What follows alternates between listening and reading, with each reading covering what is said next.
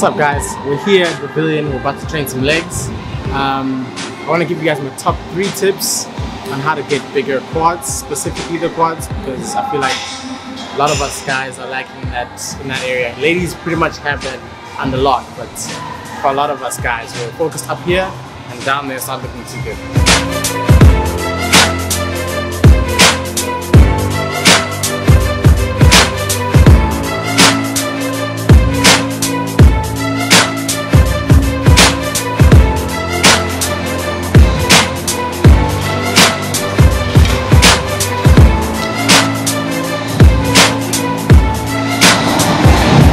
Right, tip number 1, because your quads, besides, okay, I'll get to stuff like full range of motion and all that later, but because your quads are bigger muscles, like your chest, your back and all that, they consist more so of type 1 fibers. Those are fast twitch fibers that more so are responsible for like fast movements, explosive movements and carrying heavier loads because they're bigger muscles. So you want to train them and you want to make sure that you train them with heavier loads and exercises that really emphasize that mid to lengthen range with heavier loads and obviously good form, but like heavier loads. So right now we're actually warming up. I'm just warming up the knees.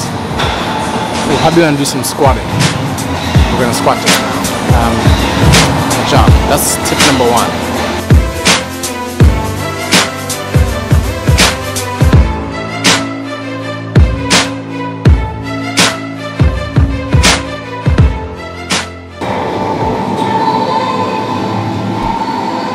Tip number 2 is full range of motion.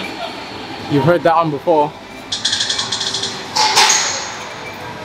but low-key we have to discuss it again.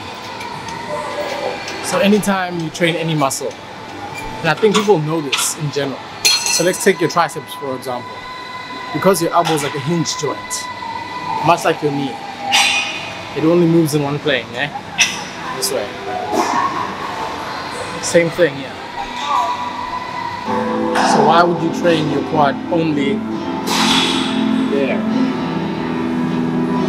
So normally a lot of people end up having, I don't want to say quads that don't look right, but like you miss out on a lot of development because of that extra 10, 20, I don't know how many degrees left of motion that you don't ever tap into. That's why I recommend things like a hack squat, things like a pendulum squat, where you can go to full knee flexion, obviously if your knees allow it, and still push off the heels when you do so. Okay, so think about that. Make sure that you do full range of motion even for your quads. So that lengthened and mid-range that we talked about, any muscle needs that.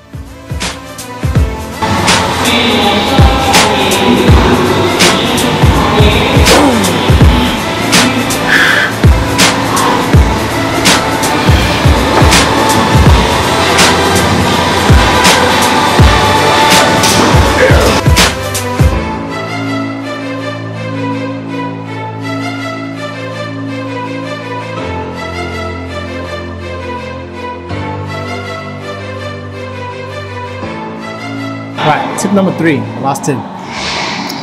Go outside of your comfort zone. So what I mean by that is, as much as some of us might do the other tip that I gave you guys about lifting with heavier weights, because the whole fast twitch thing, it doesn't mean that your legs can't have muscular endurance, doesn't mean they don't comprise of slow twitch fibers. So it's actually sometimes harder to lift less weight but with more reps with your legs, because you end up getting to a point where you almost feel like vomiting. So I challenge you to, instead of going 6 reps for however much weight you do, you know, on another day, try something like a hack squats or a pendulum squats, or even the squats themselves for 20 reps non-stop. Obviously you'll break in between, but a higher rep range, so 20, 30 reps, whatever you can stomach.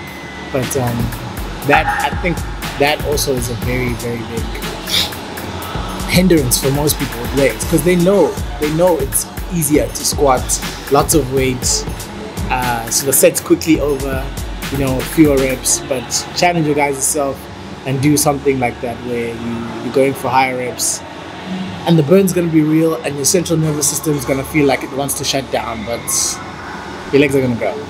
Okay, So yeah, that completes the video. I'm gonna mess around in the pool a little bit, and I'll see you guys next time.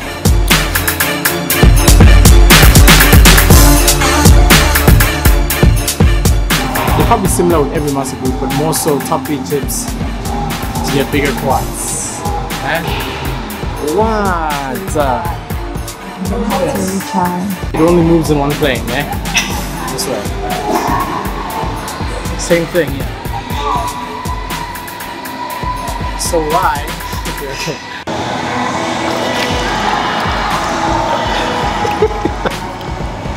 Tip number 3 is go outside of your comfort zone.